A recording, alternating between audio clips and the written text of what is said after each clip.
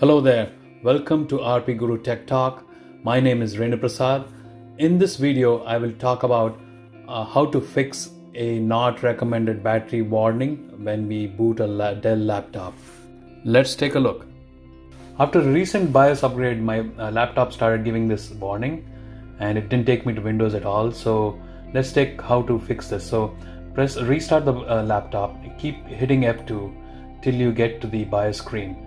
So once you go there, go to advanced and then bring the arrow down to if you see the adaptive warnings is enabled, disable that, click on disable and hit F10 and save and exit.